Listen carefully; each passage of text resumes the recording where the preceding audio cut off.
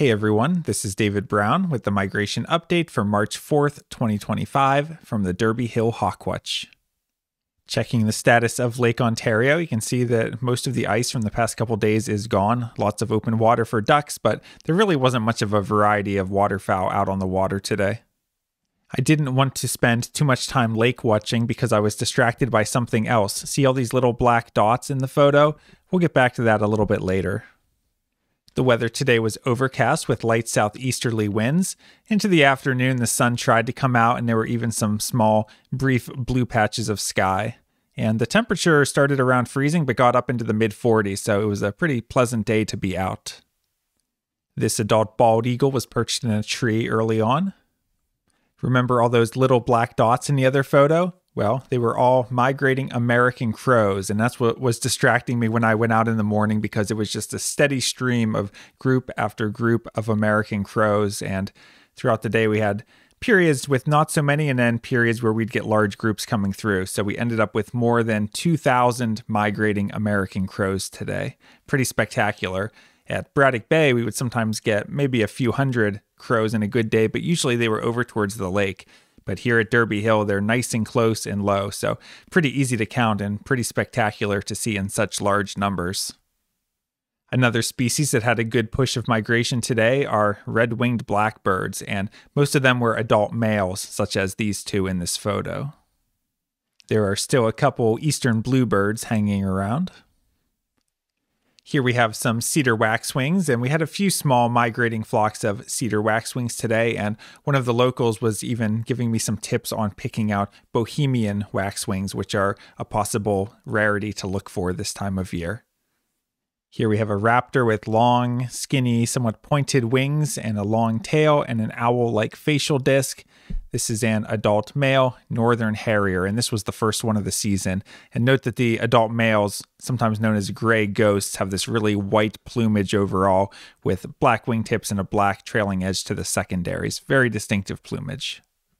In addition to blue jays and blue birds, we also now have a blue bull, a very welcome spring arrival.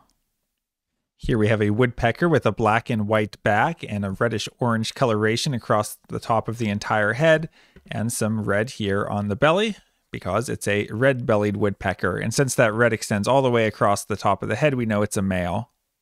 Here we have a distant raptor with a lot of orange coloration to the underside of the body and also the wing coverts. And we see a relatively long tail for a buteo. This is an adult red-shouldered hawk, the first of the season. Here's a small group of Canada geese flying overhead, and here at Derby Hill we haven't really had much of a push of migrating geese yet, but I saw that Braddock Bay today had over 2,000 Canada geese, around 1,800 snow geese, and more than 700 tundra swans, so they seem to be getting a pretty big push to the west of us. Here we have a bird with very pointed wingtips, but this is not a falcon, rather this is a shorebird. Has a very short bill. It is a plover, and we see two breast bands. This is a killdeer, the first one of the season. Here we have a hawk with a dark belly band and dark patagial bars. So this is a red-tailed hawk, and we see a dark trailing edge to the wings and a plain tail that if we saw the upper side would be red because this is an adult red-tailed hawk. Here's one of two immature bald eagles that migrated past today, and this one was out over the lake. Here's another hawk where we see a belly band and dark patagial bars, although they're quite a bit fainter on this bird, but it is also a red-tailed hawk. But this one's a juvenile. We see it does not have that bold, dark trailing edge to the wings, and it's got more of a banded tail. And taking a look at the top side of the same juvenile red-tailed hawk, we can see these pale panels that they have on the inner primaries, and when the light shines through them, that can be a good field mark for helping to identify them. And here's a more heavily marked adult red-tailed hawk. Again, note the dark belly band and the dark patagial bars, and note that really bold trailing edge to the wings indicating adult, and we can also see the completely red tail of the adult. We had a small push of migrating American goldfinches today with at least a few dozen, and we kept looking at them and photographing them, trying to pick out something different, such as a pine siskin or a red pole, but we didn't have any luck.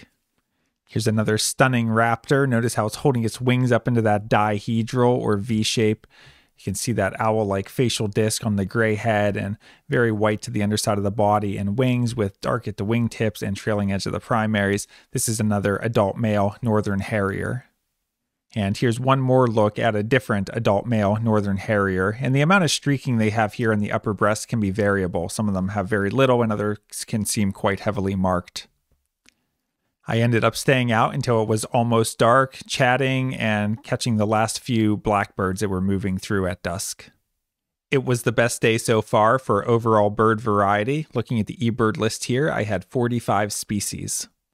6 of those species were new for the season, which were killdeer, turkey vulture, which did not migrate, northern harrier, red-shouldered hawk, horned lark, and common grackle, bringing us to a season total of 61 species. Taking a look at the hawk count report for our migrant raptor totals, today we had 2 bald eagles, 3 northern harriers, 2 Cooper's hawks, 1 red-shouldered hawk, and 4 red-tailed hawks for a total of 12 migrating raptors. That brings our season total to 26 migrating raptors. Taking a look at the forecast for tomorrow, rain likely with a high in the low 50s and winds southeast at 10 to 20 miles per hour. So normally that kind of temperature and those winds would be a really good day for us here at Derby Hill, but unfortunately it looks like that rain is pretty much going to cover the entire standard count period.